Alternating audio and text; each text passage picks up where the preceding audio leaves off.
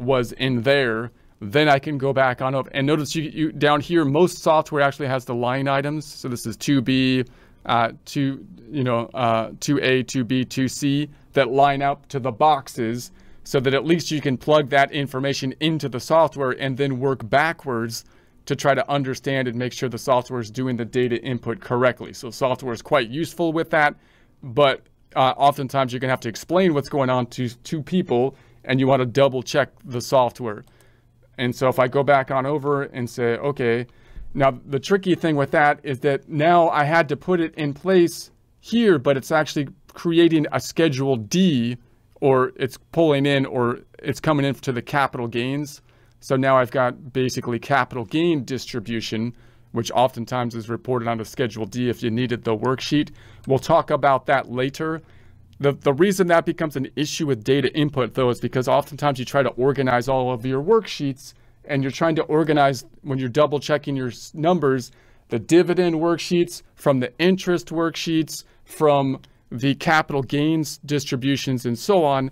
And it's difficult to do that when you have capital gains on the 1099 div, because when you're trying to double check your capital gains, then you have to take into account, oh wait, there's this added thing that's on the dividend, which was a gain distribution on the dividend, when you're trying to double check your numbers, possibly populating that information into Excel to double check your numbers.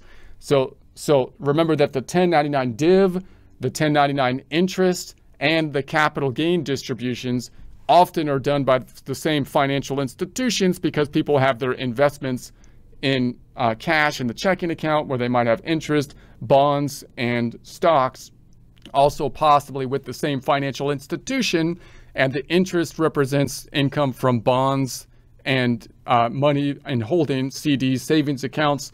The dividend represents income from capital gains. So you might have one statement that basically has all that stuff included within it. Also, if you have flow through entities like a partnership or an S corporation, then even if you don't do the partnership or S corporation, you might just say, I will input the K1s or something like that if someone else does the partnership or S corporation. We have courses on partnership or S corp if you want to look at that in more detail, but it's a whole thing in and of itself. We will touch on some of the stuff for a sole proprietorship with a Schedule C.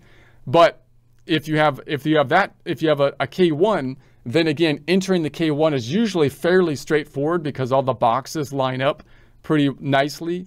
But then you, again, could have income related to dividends or capital gains and whatnot that are flowing through from a different source other than the normal 1099 div.